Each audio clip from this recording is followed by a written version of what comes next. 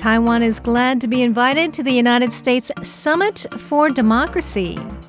Natalie talks to French ally Senator Alain Richard about why he's promoting French-Taiwan ties. Staś Butler speaks with Stanford political scientist Karis Templeman and NTU professor yi-feng about tensions in U.S.-China ties. And finally, in Hashtag Taiwan, I'm going to tell you how cross-strait tensions contributed to a high-profile divorce. This is Taiwan Insider.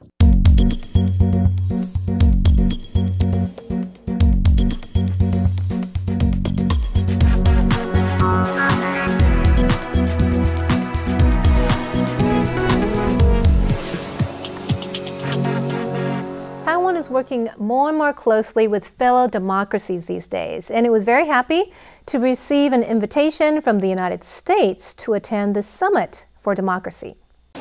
Foreign Minister Joseph Wu is all smiles as he arrives at Taiwan's legislature, and with good reason. Taiwan has been officially invited to US President Joe Biden's Democracy Summit in December. The summit is set to take place from December the 9th to 10th in an online format, with a total of 110 countries invited, including Taiwan, Japan, and the UK.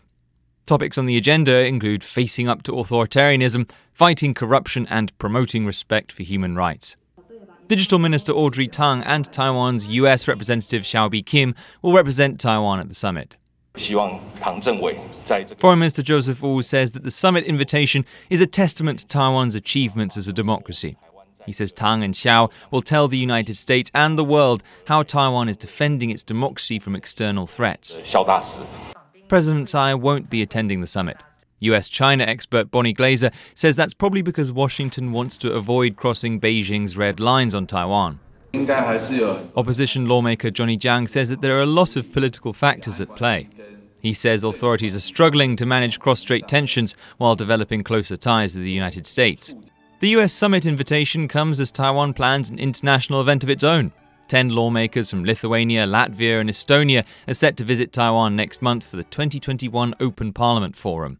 With both events taking place in early December, it's set to be a busy month for Taiwan government representatives. Now, I recently had the pleasure of speaking with one of our most important friends in France, who recently led a French Senate delegation to Taiwan despite Chinese opposition. French Senator Alain Richard. Mr. Alain Richard is the chairman of the French Senate's Taiwan Friendship Group. He led a Senate delegation to Taiwan in October despite opposition from China.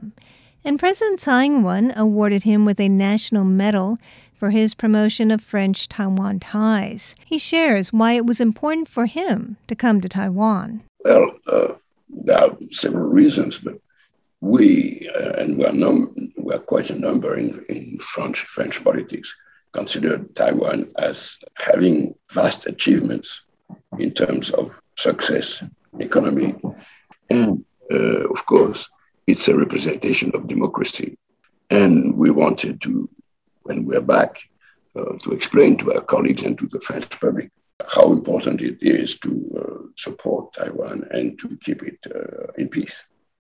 Well, we appreciate that. There has been talk of, Taiwan changing the names of its representative offices since Lithuania is welcoming a Taiwanese representative office. Do you think that Taiwan should change its name in France? It currently is called the Taipei Representative Office. Should we change it to Taiwan Representative Office? This situation has lasted for 50 years.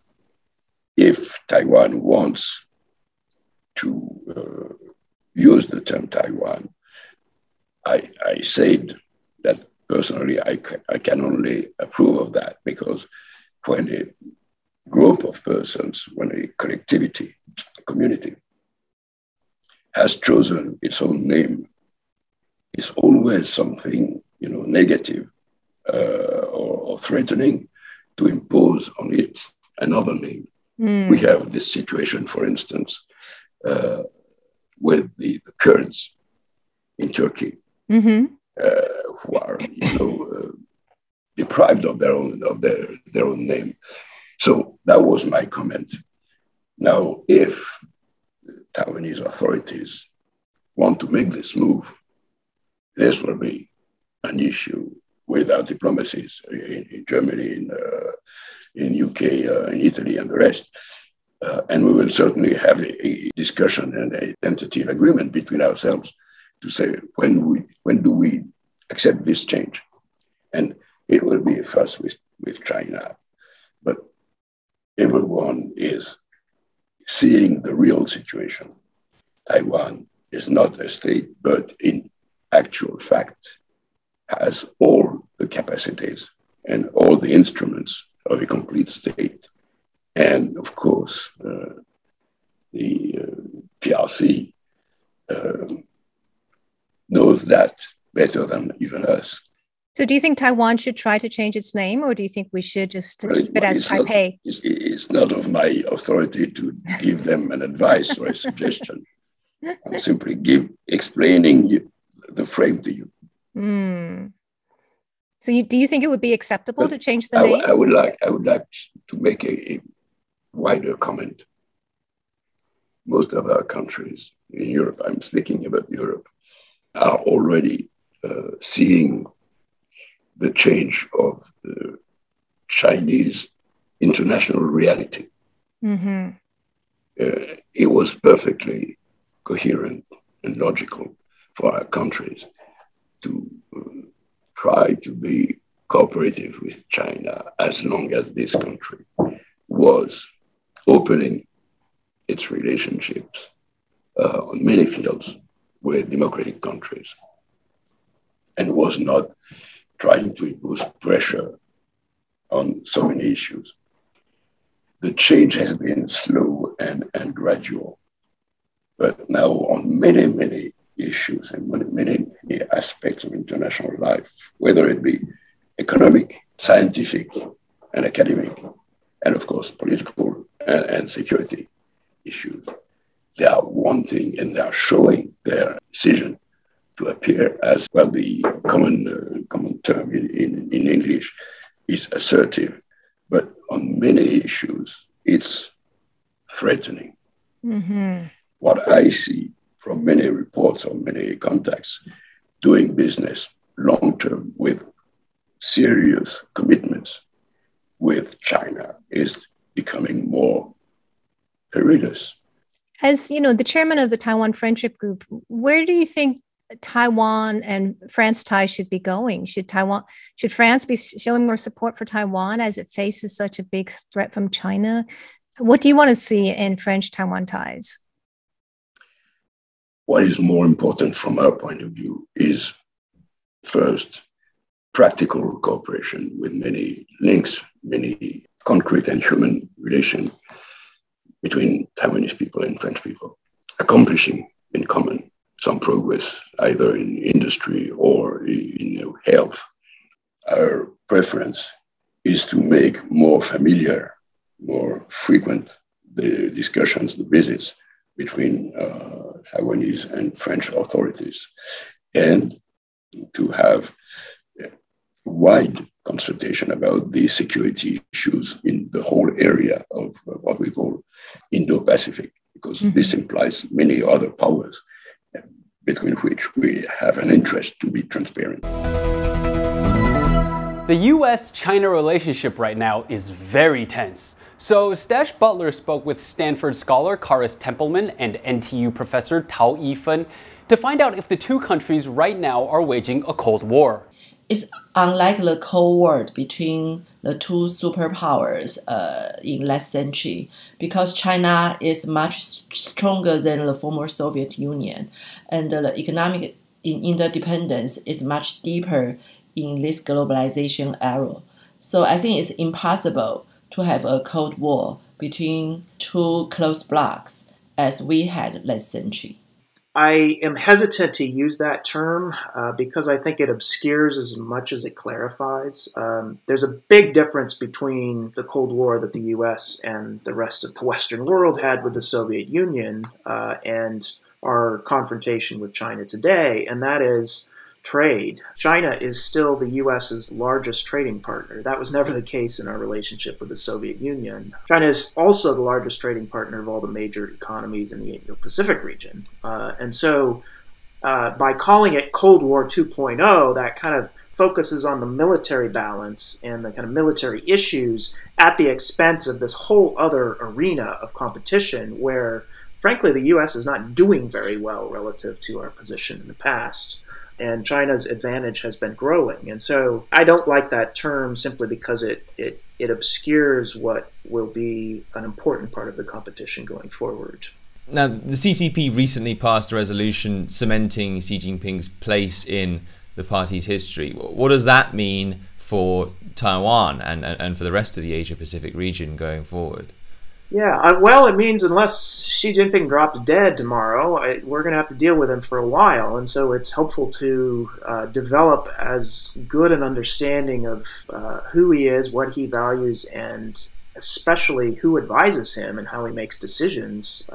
I've been struck by how little we know relative to previous leaders about Xi Jinping and how little we know, especially about the policymaking process within Zhongnanhai. So I hope there's a lot of focus over the next few years on getting better intelligence, either open source or classified, about what Xi Jinping wants, what he worries about, how he goes about his day, what are the sources of information he's getting. To give you just a concrete example of how important this is, we don't know whether what I would call his failing Taiwan policy is a result of him simply not knowing that it's failing or simply not caring that it's failing. And we don't really know whether he himself is making all the decisions on Taiwan or whether it hasn't risen to his level. And so the uncertainty there means that people who have all of their kind of preconceived notions about what the CCP is and what Xi Jinping is kind of fill in all the vacuum, fill in the blank space with their own notions. And so we get very, very divergent predictions about what Xi Jinping will do over the next 5 years from people looking at exactly the same data points. We need a better understanding of Xi Jinping. As history shows, these kind of totalitarian regimes are quite irrational. They will become a big threat to neighboring countries before they destroy themselves. So I think this resolution is really bad for Asia, and we all are quite worried. Taiwan is a nation of pet lovers. President Tsai Ing-wen herself has 3 dogs and 2 cats. But Taiwanese landlords aren't always so accepting of tenants' furry friends, leaving pet owners in a tight spot. Pets have become more and more popular in Taiwan. They're a lovable member of many families, but some of Taiwan's laws still don't take this into account. Ms. Lee moved into her apartment this year, and her landlord agreed to let her dog live with her. But after signing the lease, the apartment complex's management proposed a no-pet policy. Ms. Lee is worried that if they pass the policy, she won't be able to keep her dog. Animal protection groups and lawmakers say there are too many pet owners with the same dilemma. They say the no-pets policy is unconstitutional as it restricts people's freedom and rights. They said rules for managing pets should be put forward instead of banning pets in the complex. Several lawmakers promised to support animal protection groups and to vie for a quick amendment to the law so that pets will be welcome in their homes. Next up, Leslie Liao brings you a story straight from the tabloid headlines in #Taiwan.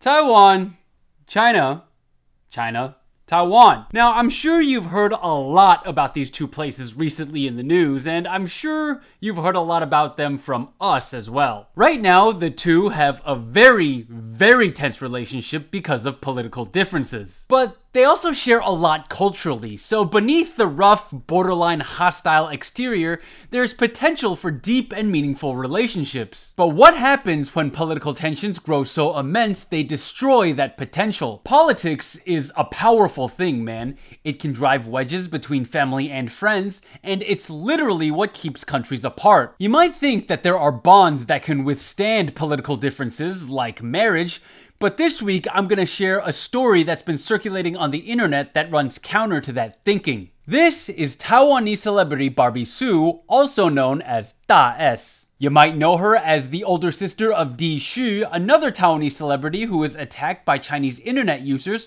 for calling Taiwan's Olympians national athletes. This week, Barbie Su filed for divorce from her Chinese husband, Wang Xiaofei. If this sounds familiar to you, then that's because this isn't the first time Su said she was divorcing Wang. Reports of their divorce prior to this one came in June, but ultimately nothing came of those. Su's marital problems pop up so often in the media that a lot of online users, in response to this story, said things like, "Here we go again," and "Isn't that old news?" But this time, the divorce is a sure thing. It's done. Su and Wang met in 2011, and according to them, they got married 49 days after meeting each other. They were only 20 days into their relationship and had only gone on 4 dates with each other. Back then, Taiwan and China shared much warmer relations under Taiwanese President Ma Ying-jeou. However, fast forward to today and we can see many media outlets reporting that Wang had a habit of saying things about Taiwan on Chinese social media that rubbed Su the wrong way,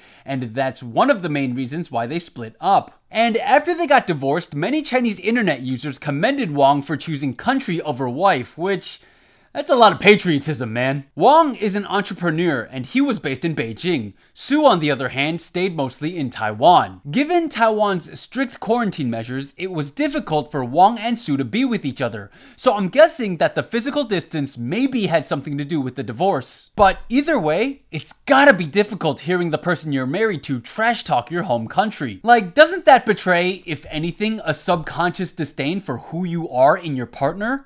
It can't be easy living with that. However, with something as complex as a marriage, I highly doubt that there was one end-all be-all reason for ending it. Maybe if we removed politics from the equation, Wang and Su could avoid divorce, but I personally believe that's pretty naive. Su and Wang were married for a decade. They have 2 kids together and they have to figure out how to split their assets, which are worth $34 million US. More than anything though, I feel bad for the kids, and I wish that family the best. I really do. And I kind of wish I never said these words. So far, China and Taiwan have managed to politicize fruits, celebrities, and now shopping. What's next? Up next, let's take a look at the other stories that were on our radar this week. Chinese authorities have slapped 2 subsidiaries of the Taiwan-based Far Eastern Group with $14 million worth of fines. Beijing says the fines are for violations at the Far Eastern New Century and Asia Cement's factories in China. However, Beijing also suggested that the fine could have a political motive, as the company has donated funds to politicians and political parties on both sides of Taiwan's political divide. Taiwan has opened a de facto embassy in the Lithuanian capital Vilnius called the Taiwanese Representative Office in Lithuania. The Foreign Ministry says that the opening of this representative office will, quote, charter a new and promising course for bilateral relations between Taiwan and Lithuania.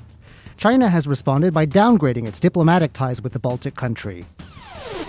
Premier Su Tseng-chang has praised the new Taipei police force for a record-breaking drug bust it made last month. Officers seized almost half a ton of high-purity heroin smuggled inside a shipment of lumber from Thailand. But the job isn't completely done. While 7 members of the drug ring involved are behind bars, the ring leader escaped to China, and Chinese cooperation in the case is far from certain given the icy state of cross-strait relations. Well, you guys, it is Thanksgiving today. And so our topic for the day is, what are you thankful for? Leslie. Yeah, so I thought about it. There's a lot to be thankful for, and you know what? I'm just thankful for being here, man. Here, or Taiwan here. Just in an existential sense, in a physical sense, in a figurative, literal sense. That's very deep. Happy to be here. I wake up and I'm thinking, you know what, life's pretty good. So I'm thankful for everything. That's nice. I'll have to keep that in mind, huh? Well, I've gone a kind of fundamental as well. I'm thankful for my friends and my family. Oh, that's nice. You're welcome, Stash. I think we're included in that, right? I believe so. That's why I said you're welcome. Yeah, I think they're there for me, and that's important. That's wonderful. And I am thankful for Stash and Leslie. Hey, all right. You guys are great co-hosts. You guys are so much fun to work with. And you guys produce a lot of great content too. Now if I feel really good. I'm the selfish one. I'm glad for this. And it's all about me. It's all about me. We have a little surprise actually, Vicky. So this is just to celebrate for Thanksgiving. Oh. we're going to have Oh my some God. pie. Hey. Actually, there's more than this, That's but pumpkin. look at Oh, I that. smell that Thanksgiving sizzling. pie. We have another one too.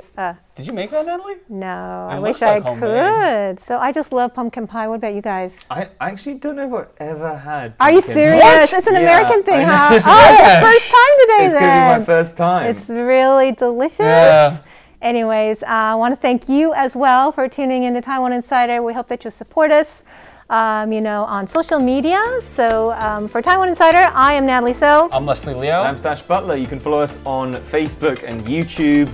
Yes, also subscribe and leave a comment below. Let us know what you think of our shows. We'd love to hear from you. And don't forget to tweet at us. Our handle is Taiwan Insider. We're about to enjoy this pumpkin pie. I'm going to go for that apple pie. Happy Thanksgiving, you guys, and see you next week. Bye.